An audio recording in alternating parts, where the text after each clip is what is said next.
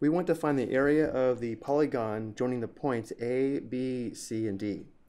I've already plotted the points on the coordinate plane and sketched the sides of the quadrilateral. Again, our goal here is to find the area of this quadrilateral. One approach might be to cut the quadrilateral into two triangles, for example, by sketching the segment AC, then determining the area of the two triangles, and then summing the areas of the triangles to determine the area of the quadrilateral. However, this would be challenging because we'd have to find the length of the base and the height of the triangles in order to find the areas.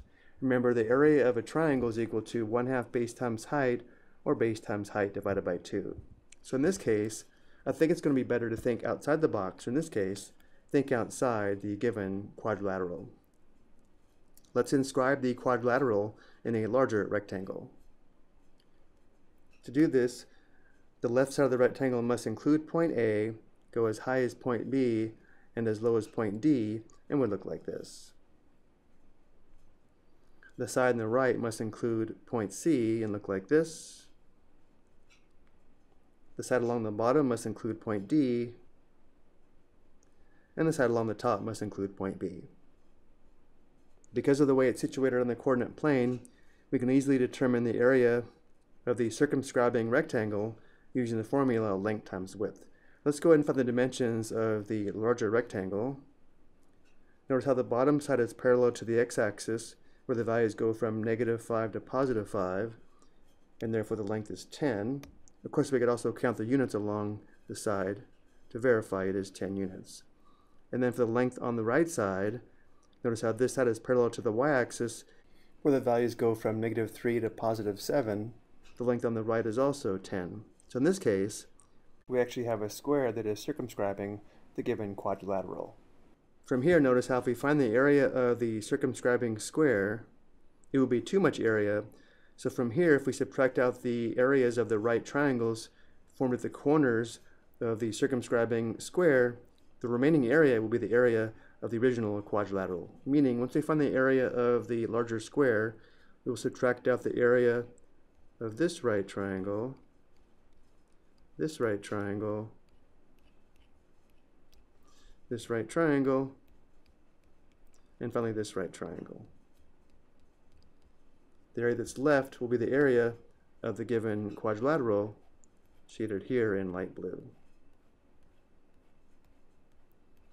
And it'll be easy to find the base and the height of the right triangles because of the way they're situated on the coordinate plane. And because we have right triangles, we use the lengths of the two legs for the base and the height.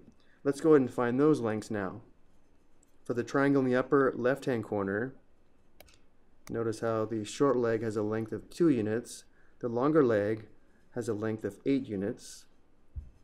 In the upper right-hand corner, the shorter leg has a length of 4 units, the longer leg has a length of 8 units. Remember, we know the length of the entire side of the square is 10 units. Notice 2 plus 8 is 10. And now for the right triangle in the lower right-hand corner, the short leg has a length of 3 units, the long leg has a length of 6 units. Notice 4 plus 6 is 10.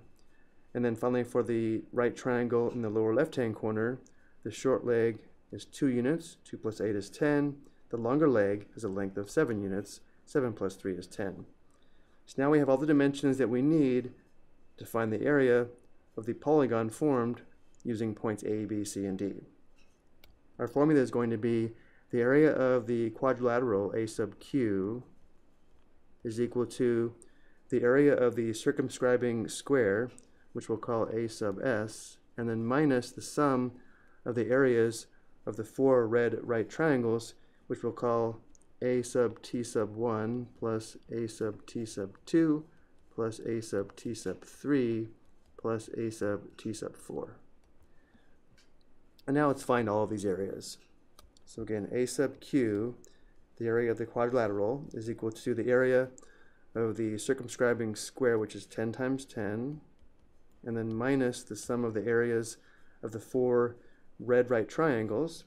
Starting in the upper left-hand corner, the area of the right triangle is equal to 1/2 times 8 times 2. Remember, we use the 2 legs as the base and the height, and the order doesn't matter.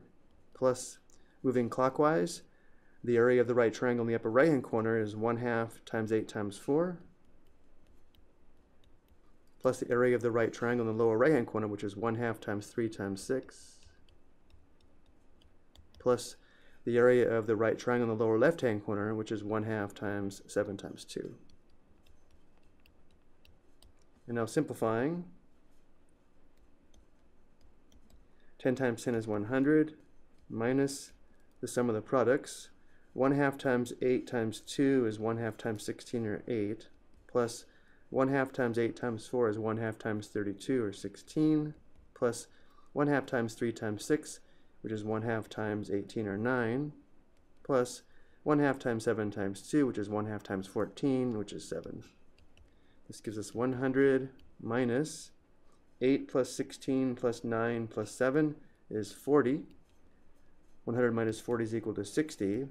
The area of the quadrilateral is equal to 60 square units.